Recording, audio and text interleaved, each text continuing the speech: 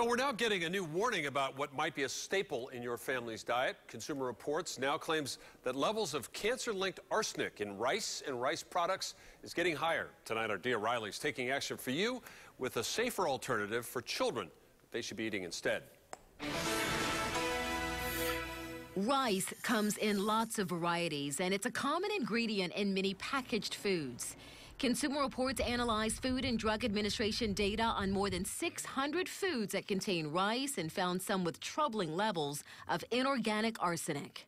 We found that hot rice cereal and rice pasta can have much more arsenic than we saw in our previous tests. So we now recommend that children rarely eat these foods, which means not more than twice per month. And Consumer Reports recommends children under the age of 5 limit rice drinks, rice cakes, and ready-to-eat rice cereals.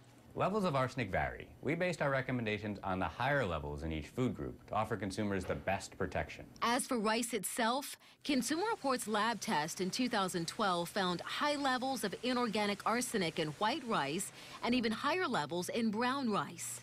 Arsenic in our food is a real public health problem, and we think it's important to eat less of it. Consumer Reports has tested other types of rice and other grains and has found several alternatives with much lower levels of inorganic arsenic.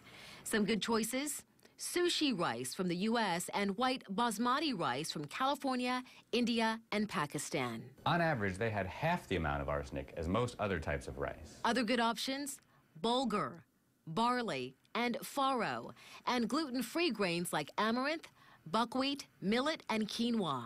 If you eat brown rice, Consumer Reports found brown basmati rice from California, India, and Pakistan have about 1/3 less inorganic arsenic than other brown rice.